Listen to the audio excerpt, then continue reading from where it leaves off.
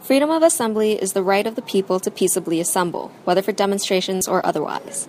Students at Monta Vista, like any other students, are entitled to express their opinions and have them heard, which can be easier with a larger body. Despite this importance, the freedom to assemble is often forgotten and overlooked. It's worthwhile, but sometimes it's very difficult. I mean, if the people are going to shoot you anyway.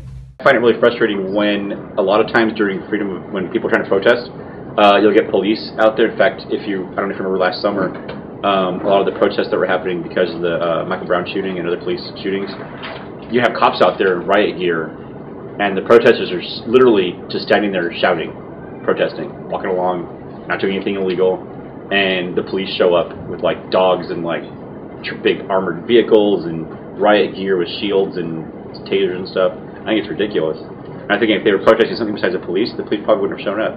But all of a sudden they're yelling anti-police slogans, and you get the police showing up, which I think might kind of give you an idea of what the actual root of the problem possibly is.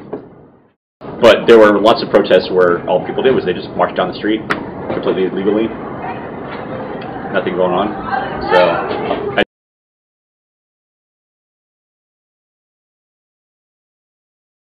protests, and it's kind of frustrating that, well, at least you're not supposed to protest stuff they don't agree with. So I find that kind of frightening that people aren't willing to support First Amendment rights. The right to assemble, you get together and you can find resources, support for each other, and show that there's more, that you're not alone in this. You know, there's a lot of people that need this change. I think that makes a huge difference.